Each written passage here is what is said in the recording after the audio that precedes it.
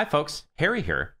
With so many nonlinear editing platforms out there these days, it's really critical to have a workflow that allows you to be independent of the platform that you're working with. We had the same challenge here at Boris Effects with our tutorials. We needed to create a picture-in-picture effect that we could share across multiple platforms. Some of our content creators work in Resolve, some of our content creators work in Adobe Premiere. So we needed to create one effect that we could share across all of our creators and keep ourselves aligned and consistent in terms of our brand. And we did this using the Sapphire Effect Builder. So I'd like to show you our solution.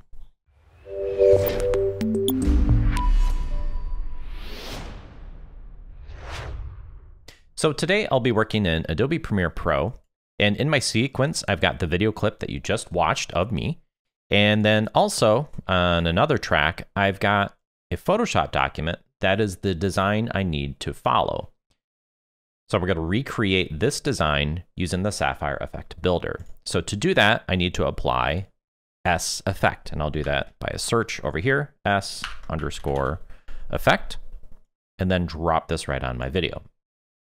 Now I can go to Edit Effect, and this will launch the Sapphire Effect Builder. Now, if you've not used this before, it's pretty simple. The source node is the video that I just applied the clip to, and the result is what I end up seeing. This is the output of all the effects in some way need to feed into this result node. So if I were to add a shape to this, I could insert that in between the source and the result. And the quick way to do that would be to go over to my components and search for a node that I want to add, such as a shape node.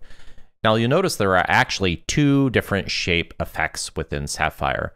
And to cut to the chase, I'm going to use animated shape. I find the parameters are easier to set up a simple polygon. Now I can drag this in between the source and result and have it composite just like that. Or I could disconnect this and have it be its own node over here on the side. And I can find a different way to use this or composite this. Now, to see this, I could either feed this right into the result, and that will allow me to see it, or I could create a compositing node to blend the source and the shape together, and that's what I'm going to do. In the compositing section, there is an effect called layer. In addition to it having two inputs to blend a foreground and background, it has a matte input. So with the animated shape node, I'll take its output, feed it into the matte input of the layer node, and then output the layer node into the result. So we're feeding the source into a compositing node, and then into the compositing node, we're feeding a shape to the matte input. So on my animated shape here, I need to change the shape of this. I need to set this to a 6-sided polygon, otherwise known as a hexagon. By default, the relative width is 1.5, which I'm not sure why it does that, maybe to make a rectangle, but I really think that default could be 1.0. If you agree with me, leave a comment below and let us know what you think.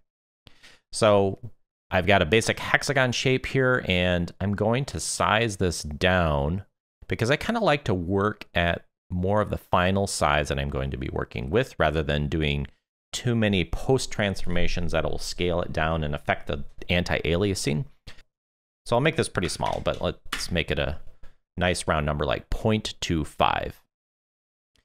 Now you can see that the video, the source video, is a little bit too big to fit inside there. So I'm going to insert another node to transform the source video down. Now I could go to the components to do that. I can also tap the tab key, and I need to have some sort of transform. So I'll type transform, and right here is my transform effect. And I can just double click on that transform to insert it right after the source. So there are independent XY scale controls. A nice easy one to use is this Z distance that allows me to use one slider to scale this down. And I can shift this around to fit inside this hexagon shape. Now from here, to match the original design, I would need to add a couple more shapes to add a border around the edge and then to add another color border around that. So I can make two different shapes, composite those together, and blend all that stuff together. And I could do that. My friend and coworker John Dickinson showed me a much simpler solution using one of the transitions as more of a utility. So I'll keep this warp transform because I'll still need to size my video down, but I'm going to delete these and show you a different approach. In the transitions, there's something called a Wipestar, which is exactly what you might think. It's a star wipe. What a great way to start your day, then put a star wipe on your face. And this is a transition, so I need to bring the wipe percentage down. Now, just because by default this is a star wipe transition, that doesn't mean that's how we have to use it. So let's get creative. I can still set this to a 6-pointed shape, and then I can turn the pointiness all the way down. And look at that, we've got a hexagon shape. The wipe percentage now is going to drive the overall scale of the hexagon. So I'll size this to something like 0.8, and that looks pretty good. Another cool thing about this transition is that it has a border section down here. So I can set the border color to white and turn up the border width. And now we've got our border added to our clip. Pretty cool. So we've already combined the matte, the border, and the compositing all within one node of the star wipe. So now to add the border around this, I will have to create a new shape and composite these together. So I'll hit Tab, type Shape, and double click on the animated shape. Now I'm going to disconnect this, and I'll feed this into the background of the transition. So not only is the transition node doing all this other matting and generating the border, but it's kind of acting as a compositor in this case, because I can composite the foreground and background together. I'm just going to set this to an arbitrary color right now, so it's not white, and I can see the difference of the colors together. So I need to set this to a 6-sided polygon, change the relative width to 1.0, and bring the overall size down. Now I'm well aware that I'm kind of eyeballing everything right now, and I have a Photoshop document that I need to be referencing in terms of its size and border width and all that. So I'll show you how to bring that in so we can reference it and make sure that our design matches the design that we're given. So I'll hit OK and jump back to our sequence. And I can see that we'll need to do some size adjustments here to match the size, and obviously we'll need to position it into place. So what I can do is in S Effect, and my effect controls, I can define the background, and I'll set this to V2 or Video 2, so I can reference this Photoshop document. Now, before I do that, let me open this up in Photoshop real quick and show you the layers that we've got. So what we've got going on, we've got a green layer that is to be our video matte area. So I need to crop the video inside this green area. And then the shape and borders need to be variable, and they depend on the brand that we're working with. So for example, this tutorial I'm doing right now will need to use the Sapphire colored border because the tutorial is oriented around Sapphire. So with that in mind, let's jump back over to Premiere, and I'll hit Edit, Effect, and this will launch the builder again.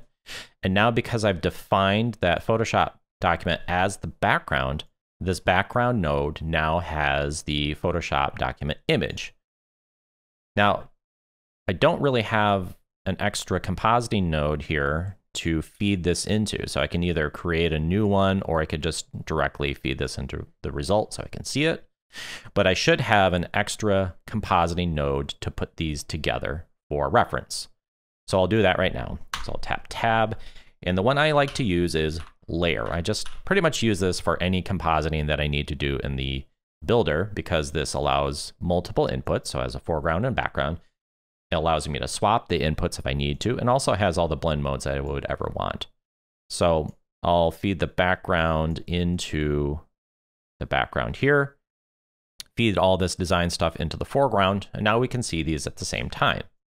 I'll insert one more node here to move this into place. So I'll transform it and kind of center it right where this shape is so I can match these a little better. So with that Wipestar selected, I'm going to go in here and type transform and use warp transform again. And I will use the Shift and XY to line these up. In fact, with this layering node, I can turn down the foreground opacity to kind of blend these together and just get the video kind of centered. Now I need to backtrack and do some better scaling in the original design. I try to avoid using scale to scale these down because they're going to scale the anti-aliasing of the edges, result in some flickering in video, or just unpredictable things, and I just don't like to do that. So back in my Wipestar, I'll bring the wipe down, and I'll go to the animate shape and bring the overall size down. And in my source, I will bring the Z distance up to kind of push my source video away, and also shift it over just a little bit. So that's kind of an approximation. I need to dial this in to actually get it nice and aligned with the original design. So I'm going to disable this animated shape to get rid of the colored background. I'm just going to focus on the video matte and the white border. So I'll hit Command or Control in Windows, D to disable that node. And in my Wipestar transition, I need to get the Wipestar to not only align with the video matte, but where the border is. The border of the wipe transition actually goes on the inside, so I need to make sure that the edge of my white border aligns with the edge of the white border in the Photoshop doc. Looks like I need to transform this down just a little bit more. There, that's looking pretty close, and then in the border, I'll simply bring the border down in terms of its overall thickness. And this post transform looks like it could nudge down just a little bit. There, so that's looking pretty close. And then I'll turn my animated shape back on. And I will bring the size down just a little bit.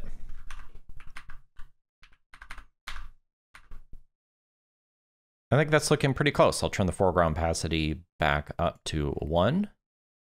And I think we're looking pretty good. Now, a really cool thing we can do in the builder is rename these nodes so that the name is a bit more practical. So in this case, this warp transform here is more of a pre-transform, or maybe I'll call this the source transform.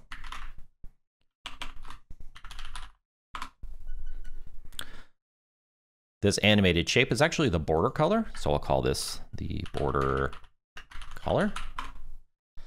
The Wipestar is not really a wipe, it's actually our hex matte.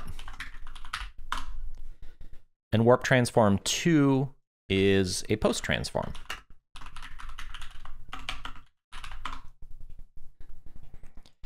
And now that I've dialed this in, I don't need this compositing node, so I'll just get rid of that. And all of this stuff is feeding into the result. That looks good. And if I hit OK, I'll need to turn off video 2 so I can actually see it. So we're pretty close here. So things that I want to be able to do with this effect are fine-tune the source video. If I drop this on here and somebody else is framing their video a little bit differently, there's different headroom, their face is bigger or smaller, we'll need to be able to shift and scale that source video down. Now we can do that here in our source transform, but it does get a bit messy because we've got all these parameters in here that we don't really need. The same goes for all these others, like all this hex matte stuff, and we could greatly clean this up. And this is a really cool thing that the Sapphire Effect Builder can do, which is define which parameters are actually visible in your effect controls. So for any given node, I can select that, and with these checkboxes, define which parameters are visible or not visible. In fact, up here at the top, I can click on this one to turn all of them off and then just turn on the parameters that I need. In this case, I want Shift XY and I want Z distance so I can scale the source video. In terms of the design, I really shouldn't be touching much of anything that affects the overall size of the borders or the video mat. I've dialed all that in, so I don't need to touch it, and nobody else should be touching it either. So I'm going to turn all those off. Post transform is the same thing. It really shouldn't be touched. So I'll go in there and turn all of those off. The border color, the only thing that we really need to worry about is the color itself. Like I showed you in the Photoshop document, I've got different layers with different colors, so I should be able to change the color to match the brand. So I'll turn all of these off and just turn on color. So now in my parameters here, I just have Shift XY. That allows me to shift the source video around, and the border color that allows me to pick it to one of our brand colors.